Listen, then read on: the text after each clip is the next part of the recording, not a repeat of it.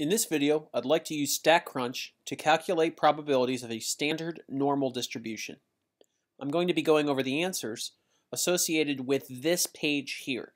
If you watched my last video, we saw that when we did these four problems, we used the z-score chart, we got four different probabilities and thus four different percentages associated with the areas.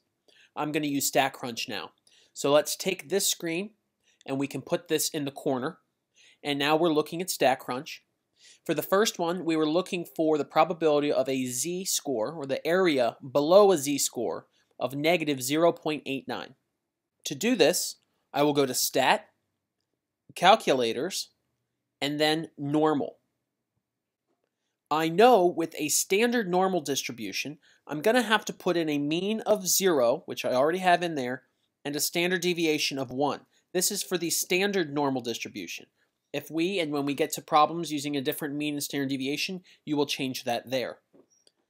I'm looking for the area for the first problem below, and notice we have a choice here of less than or equal to or greater than or equal to, but since we saw less than, it turns out that using a less than or equal to or a less than is essentially the same thing when we're calculating the probability for a continuous random variable. Anyway, we're looking for the first one, probability of a z-score less than negative, so I'll delete that, negative 0.89. And when I hit compute, it will tell me. We get 0.1867 and it actually continues, and it provides you a picture. I know that was a part of the steps where we drew the bell curve, we labeled the z-score, we shaded. It's all given to us by plugging these numbers in. The second problem still had a mean of 0 and a standard deviation of 1 since we're dealing with the standard normal curve. And we were looking for a z, but this time we were looking for greater than, and it was 1.45. So when I hit compute, it gives me that answer. It gives me the area above that z-score and it gives me the picture.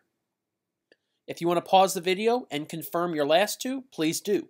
I'm going to go ahead and look at the third one. We were looking at a z-score. It was greater than or equal to, but we had a negative 1.38. And notice it's going to give us the area above that z-score. You don't have to worry about any of the subtractions or anything. For the final problem, we're not looking for any z-score above or below a particular value. We're actually looking for the area between. So on the StatCrunch page here, we can click on the word between. We know the mean is 0, the standard deviation is 1, and instead of having just one value to put in, we now have 2. So if we look, this problem had a lower bound of 1.31 and an upper bound of 2.46. So I plug those in, it gives me the picture, and it gives me the area.